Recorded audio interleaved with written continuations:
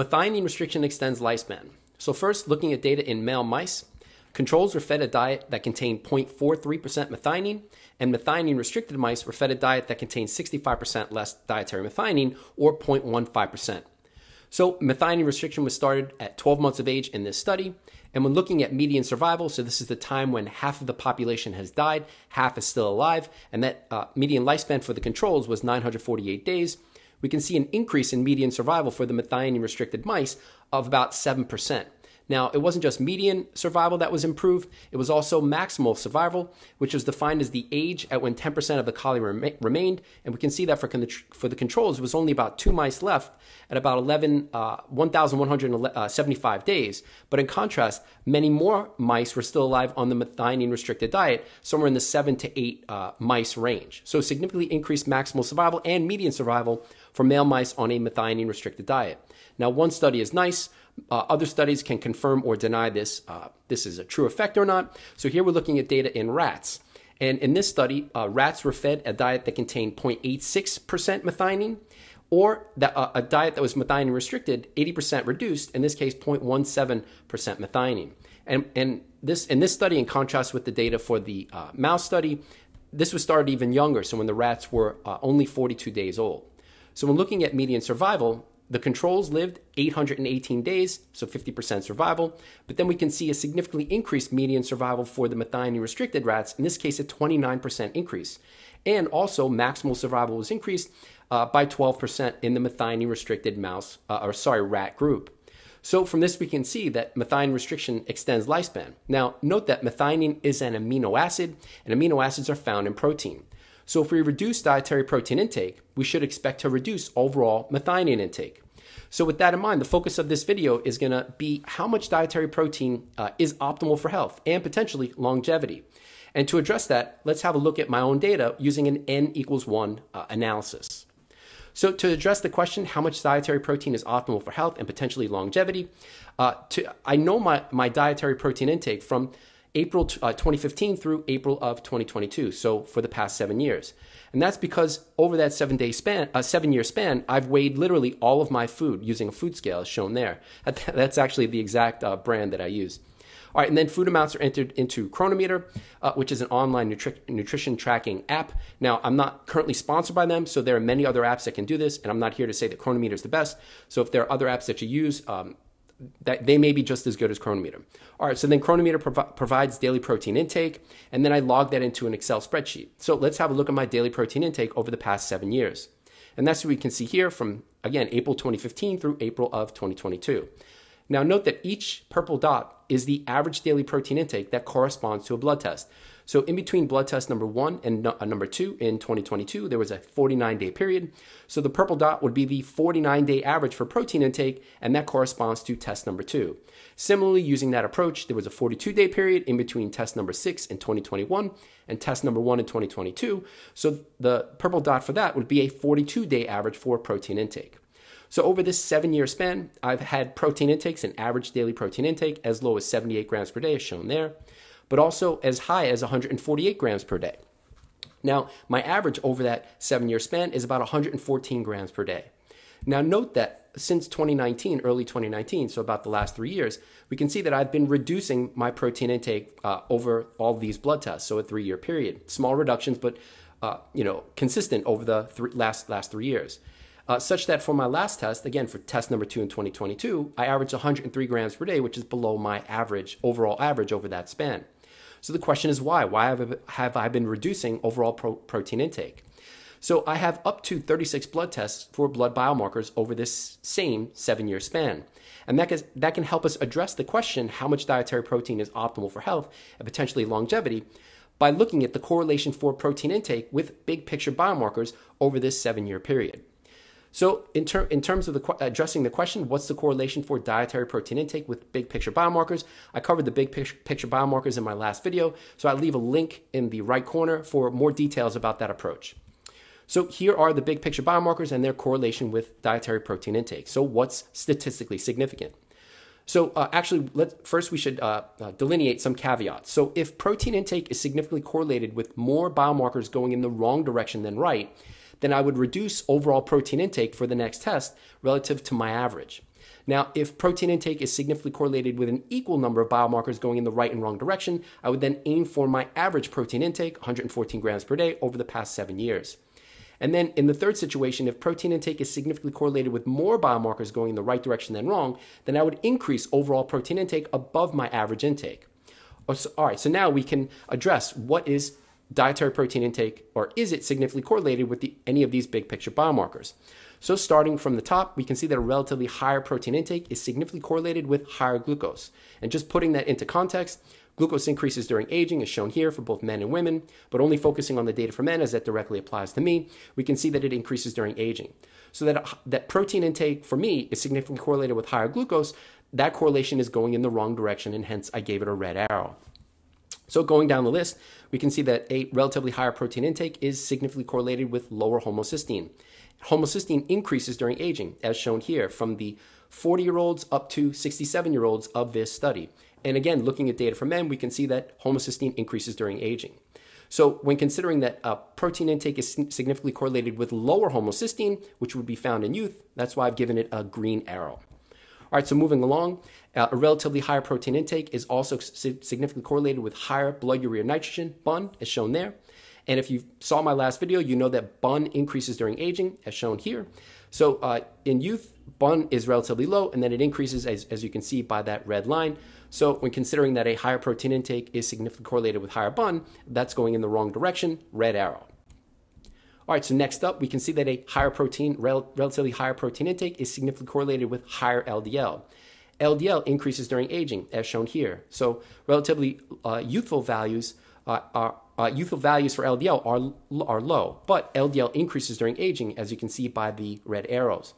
But note that relatively low LDL can be found in youth and also in advanced age. So, for example, looking at a value of 110, which is the average value for someone that's 32 years old in this study, 110 can also be found as the average value for someone that's 88. So is relatively low LDL indicative of youth or aging? So to address that, let's use a different analysis now. It's biomarkers versus biomarkers. In this case, LDL versus these other big picture biomarkers. So what's the correlation for LDL with the big picture biomarkers? And that's what we can see here. So I'm just going to run through this really quickly, as this is a side story to the overall story of dietary protein intake and the big picture biomarkers. So a relatively higher LDL, in my case, this may not be true for others, is significantly correlated with higher glucose, higher creatinine, higher BUN, higher neutrophils, a lower percentage of lymphocytes, and the red arrows indicate that each of these correlations, significant correlations, are going in the wrong direction. Higher red blood cells, and I've given that a green arrow for now because red blood cells decline during aging. So a positive correlation would potentially improve the age-related decline or resist the age-related decline for red blood cells. But we'll see, as we'll see in a minute, that may not be a green arrow, it may be a red. So to summarize the correlations for LDL with big picture biomarkers, LDL is significantly correlated with 5 going in the wrong direction and only 1 in the right direction, which gives it a net score of -4. So in my case, lower LDL may be optimal, which kind of agrees with the aging data. So in returning to our big picture analysis for protein intake, we can now give LDL a red arrow, as relatively lower in my data, again, may be optimal. And again, only for me, I don't know if this would be true for others. So moving along, we can see that a relatively higher protein intake is significantly correlated with higher neutrophils. And we know that neutrophils increase during aging, as shown there. Data for men in green, and we can see that age-related increase. So that higher neutrophils are significantly correlated with higher protein is going in the wrong direction, red arrow. So a relatively higher protein intake is also significantly correlated with a lower percentage of lymphocytes. And we know, if you saw my last video again, that lymphocyte percentage declines during aging, as shown there. And more specifically, the data for men delineated by the red lines, you can see the age-related decline. So that a higher protein intake is significantly correlated with lower percentage of lymphocytes. That's going in the wrong direction, as lower levels are found in the aged and not in youth. So red arrow. All right, so we can also see that a higher protein intake is significantly correlated with higher platelets. And I've given that a green arrow. And that's because platelets decline during aging. So starting in youth, 20 to 30-year-olds, we can see that platelet levels, and these are data in men, are around 231. And then during aging, up to 100 years old, we can see that platelet levels decline to less than 210.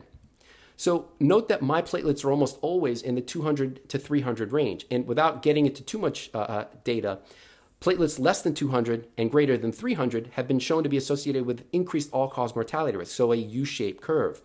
So within the 200 to 300 range is higher necessarily better. So again, we can address that using this biomarker versus biomarker analysis. In this case, platelets versus the other big picture biomarkers.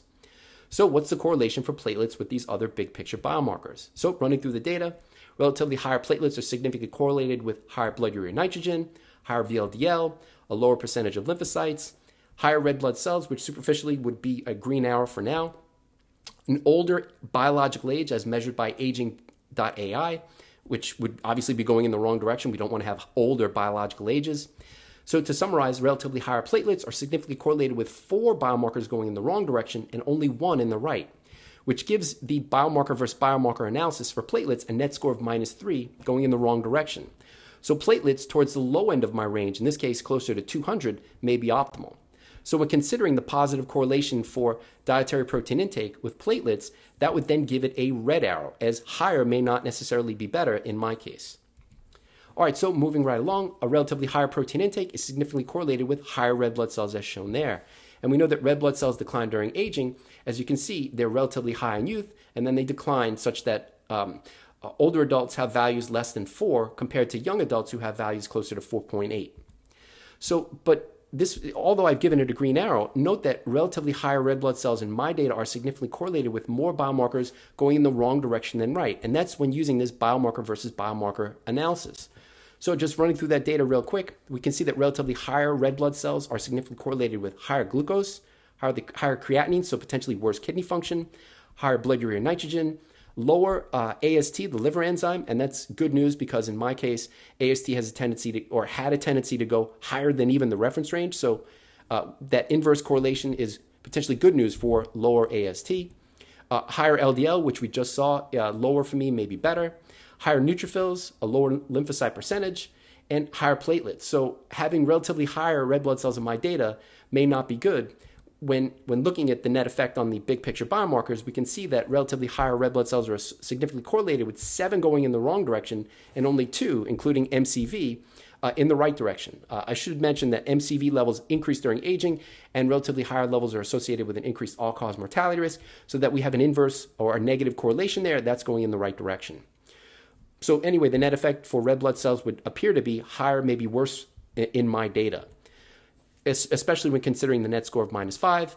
So note that even within the reference range, my red blood cells have never been higher than the reference range. Too high may be possible.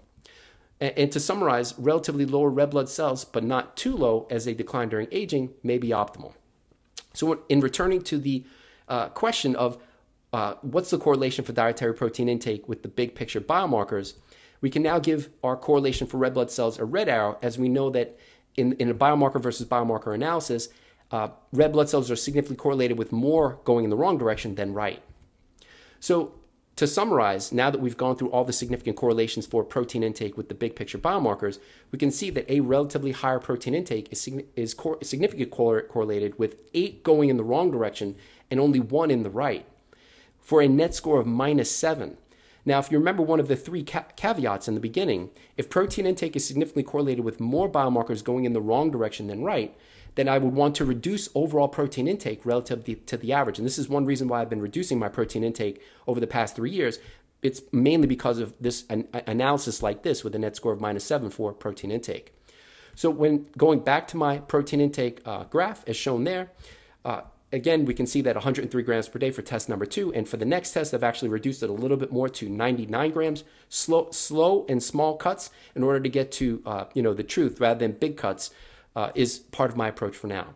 Now, when considering that I've been as low as 78 grams per day, that raises the question, is a daily protein intake somewhere between 78 and 103 grams per day optimal? And I don't yet know the answer. There are some issues maybe with muscle mass too, that going too low, I may limit muscle mass gains, and I'm not interested in doing that. So there's a balance between muscle mass gains and optimizing the blood biomarkers. All right, that's all for now. If you're interested in more about my attempts to biohack aging, check us out on Patreon. Thanks for watching. I hope that you enjoyed the video. Have a great day.